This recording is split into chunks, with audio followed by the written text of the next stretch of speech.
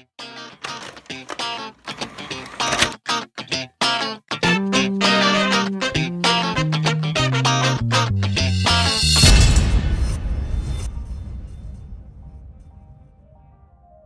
good day to you all. How's it going? I'm Sean David. Welcome back to the show. Let's talk some old school NBA. In today's episode, we got a true NBA legend, four-time NBA All-Star, Mark Price. Mark, how you doing? I'm doing great, Sean. Good to see you.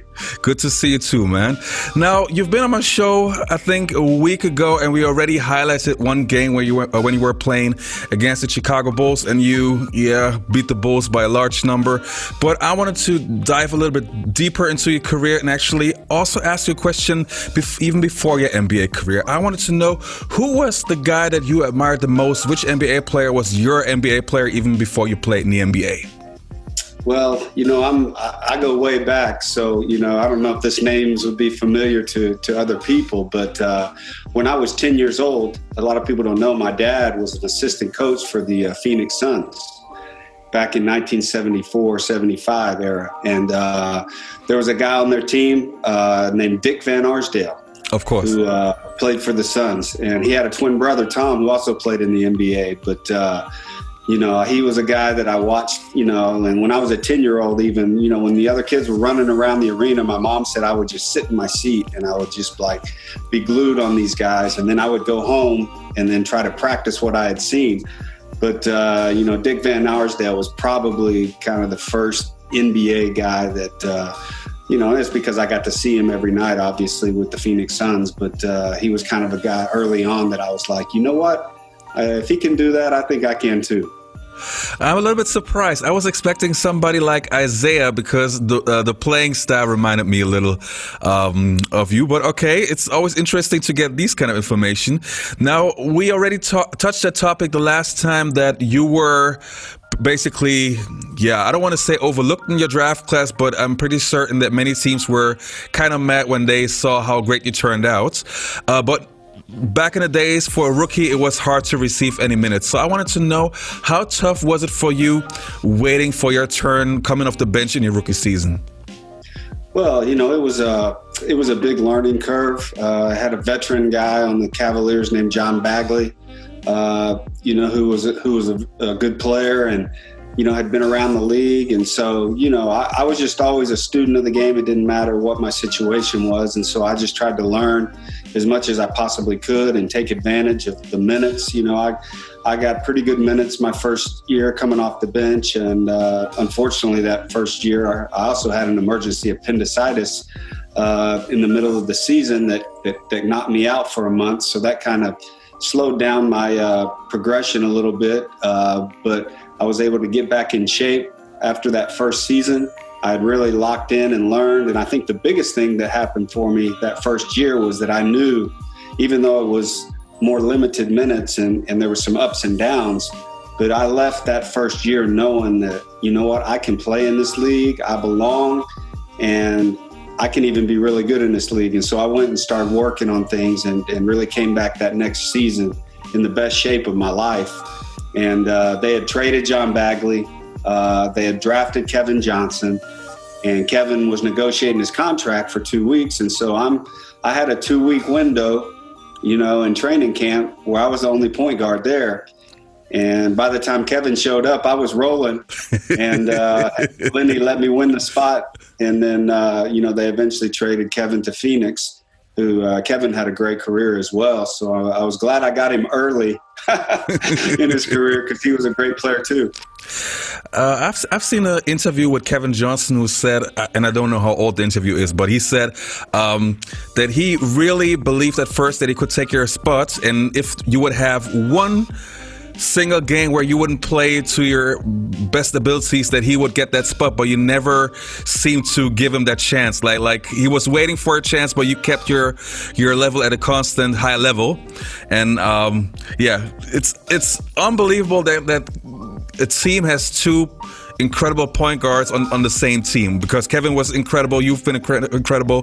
Just to imagine if he would have stayed, maybe the Cavs would have had a chance to work something out, playing with 2 point guards, the same rotation that you had with Ron Harper. I think you and Kevin could have played well alongside each other.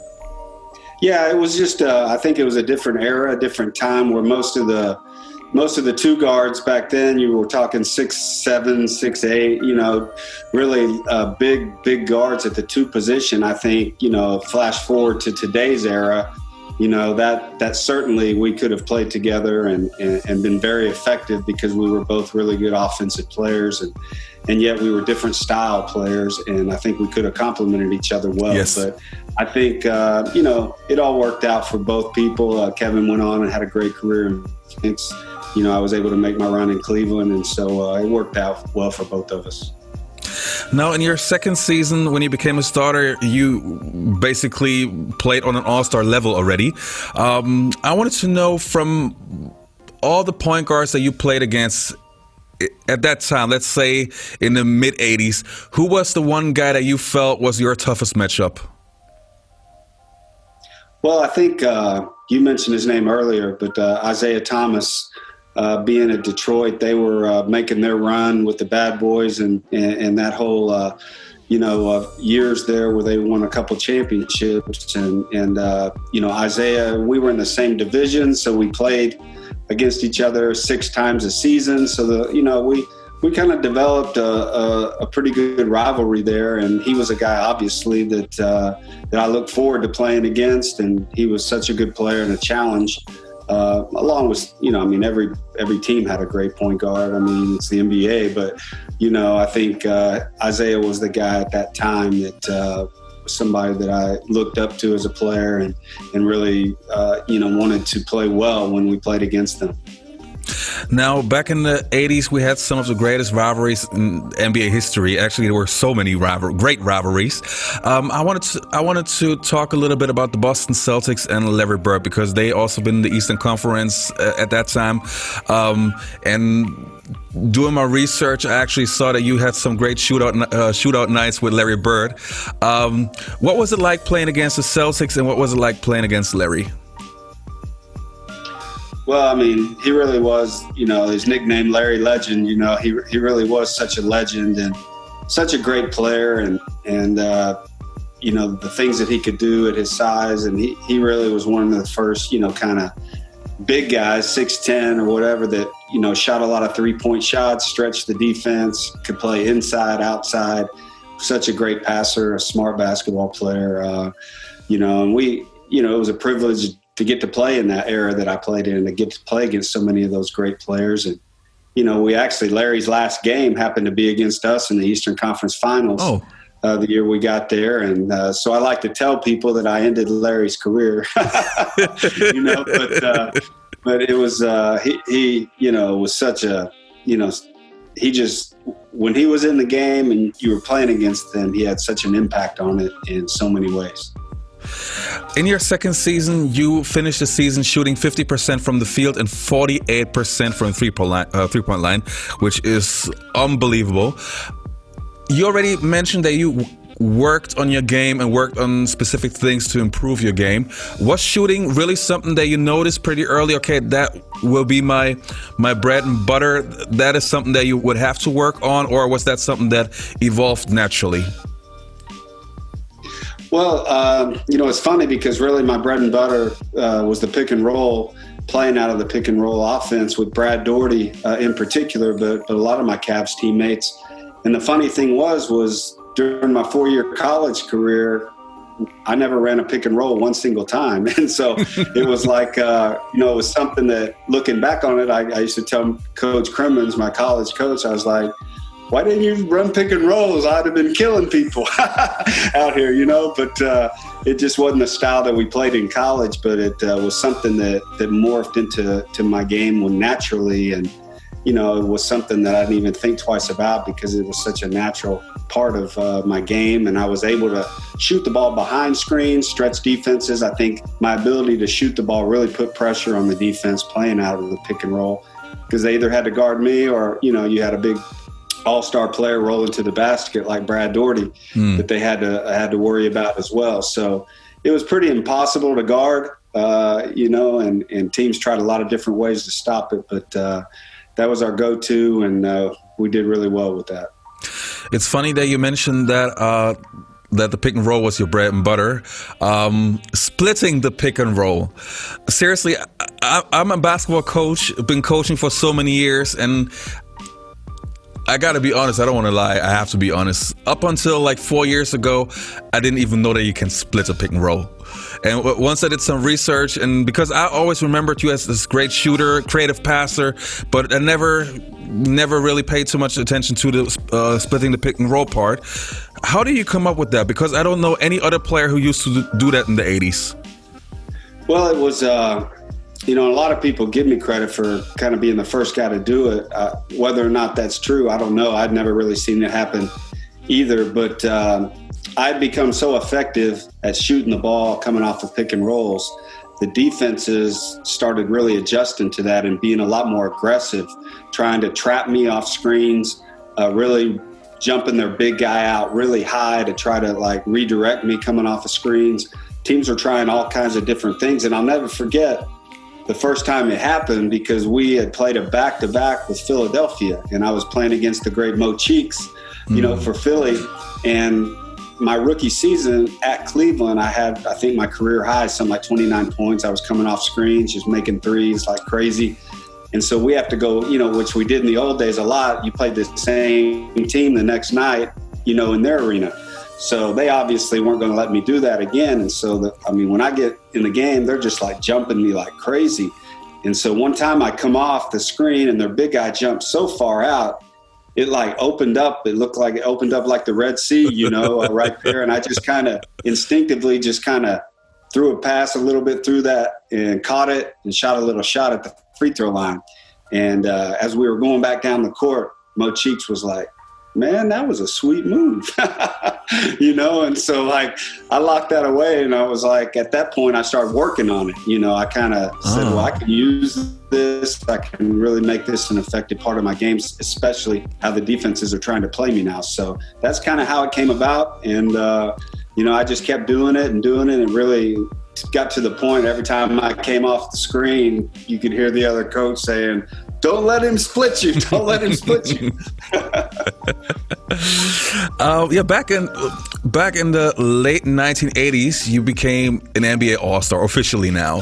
Who were you excited about the most to play with him? Like, was there a certain player where you were like super excited, like, hey, I'm playing with this specific person? Well, it was just, it was so much fun. Like I said, I played in such a great era. There were so many great players. Obviously guys like Larry Bird. In the Eastern Conference, you had, when I first got in the, Julius Erving, guys like that. And of course, the rise of Michael Jordan. He was starting to make his rise. Charles Barkley.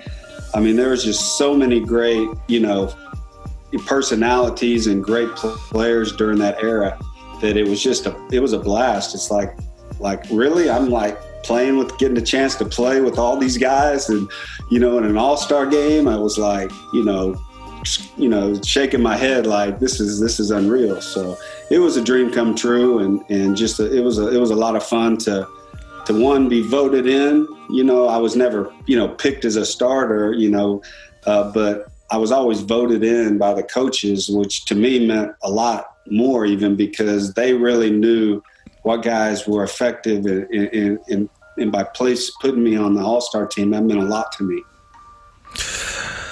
Back in 1991, the Dream Team is selected. Do me a favor, in all honesty, were you disappointed that you weren't on the team? Well, of course.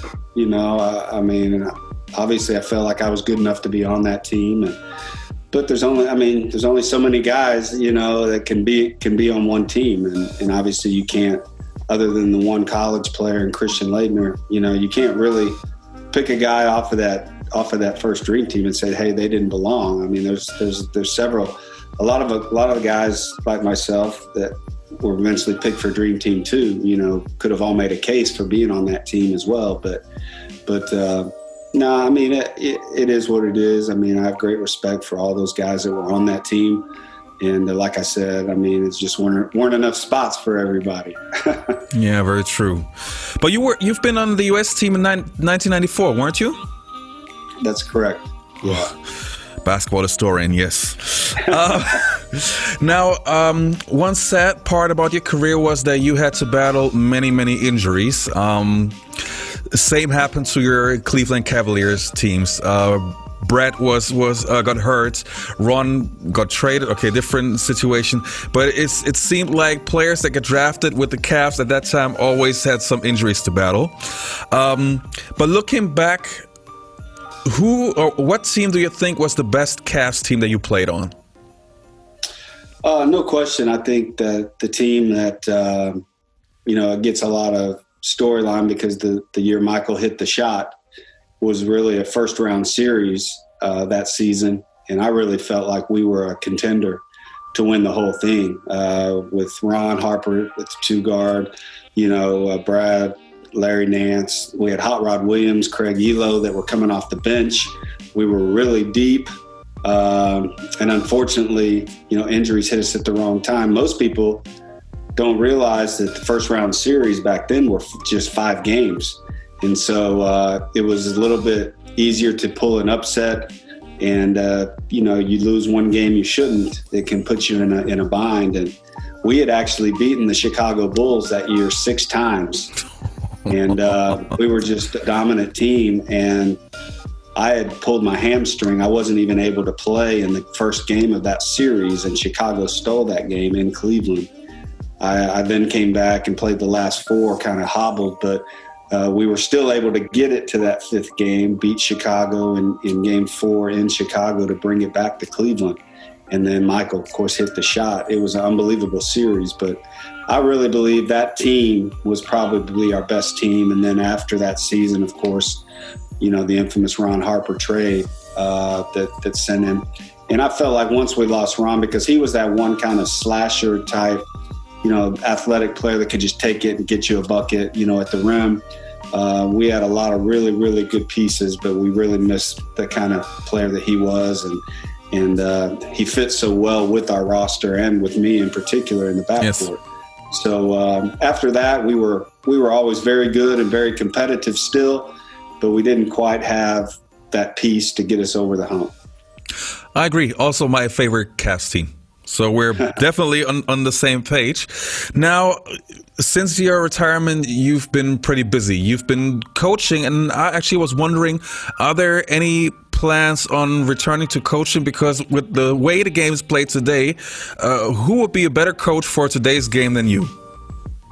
Well, I obviously love teaching the game. I've been coaching, for a long time now. This year, I haven't been with the team. It's been a little bit with all the craziness of COVID and just the cancellation of the season and then the bubble thing and all that. So I've just kind of been sitting back from afar, kind of watching things, what's happening, and just waiting to see what opportunities are there next year. But I definitely still have a great passion for the game and love teaching the game. And if the right opportunity presented itself, I certainly would be interested in getting back into coaching again. What about working for the Cavs? Because I personally feel like there are certain players, when you hear the name, you always have them in your mind with one specific team. And to me, it just feels natural that certain players should be coaching or at least working for a specific type of club. You are a 100% Cleveland Cavalier. So were there ever any thoughts about coaching for the Cavs? Well, I love the Cavs organization. They know that. I mean, the city of Cleveland knows. I mean, like you said, anybody that ever associates me with the NBA, always associates me with the Cavaliers. My jersey's hanging in their rafters. Yes. So I have great fondness for the Cavs organization. Obviously, anytime if an opportunity presented itself to come along and work with the Cavs organization, and I would certainly be thrilled to have that opportunity. But we'll see. You never know what'll happen down the road, but that relationship I've always kept close there. The fans in Cleveland, we've always had a really, really, really special relationship, and I love the city of Cleveland and the Cavs organization. Dear Cleveland Cavaliers, be smart. I'm already helping you here, okay? Now, Mark, before I let you go, a current project of yours. Actually, I was super happy to find out how the project turned out and how your t-shirts looks. You have a t-shirt project. Can you tell us something about that project? Yeah, I came together with a company called the Cleveland Clothing Company in the Cleveland area. Of course, during this COVID time, I was talking to some friends in Cleveland, and he had a connection with this guy, and he knew the t-shirt company, and we were like, we need to do a project together just to raise some funds, donate some money to the Cleveland Food Bank. And so they developed and designed this Mark Price for 3, which a guy named Howie Chiswick used to announce it at the games all the time when I played, Mark Price for 3. And so they made this, Mark Price for 3 t-shirt, and it did extremely well.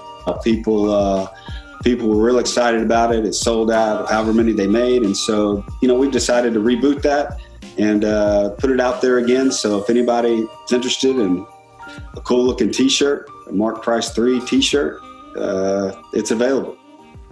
Okay, I will post the link underneath the video or the podcast. So if you want to purchase this great shirt, check the link out in the description. Mark, it was great having you on the show. Well, it's always great spending time with you. I always appreciate history, NBA aficionados, and you know your stuff. And I respect that, and I enjoy our conversations.